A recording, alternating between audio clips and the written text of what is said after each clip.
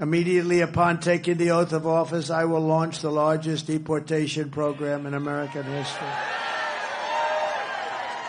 We have no choice. I don't want to do it. The record right now is Dwight Eisenhower, a moderate president that couldn't stand, he just couldn't stand what was happening with the border many years ago. Dwight Eisenhower, General Eisenhower, he's a good president, but he was a moderate person, but he has every record. He just couldn't stand watching the borders be crossed by people that weren't citizens of our country.